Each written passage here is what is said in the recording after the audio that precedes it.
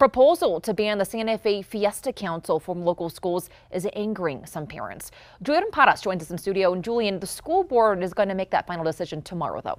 Sasha, the Fiesta de Santa Fe has been a tradition in that community for more than 300 years. Some say school visits by the Fiesta Council teach students about local history, but the school board says it raises concerns about whether they tell the whole story. This event dates back to 1692, when the Spanish reclaimed the city of Santa Fe from Pueblo Native Americans. By 1712, the first fiesta was celebrated to commemorate that year and how the Spanish became integrated into New Mexico. Now, more recently, the Fiesta Court has visited schools to teach students through song and dance, performances and music about that story.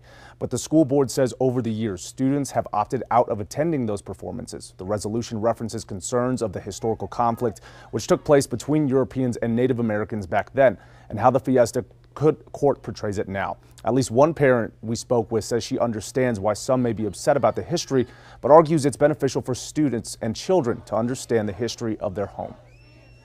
If we can bring a sense of community to our children and our schools, it's better for them, and to also give them empathy and show them that it's more than just us on our own, it's our community.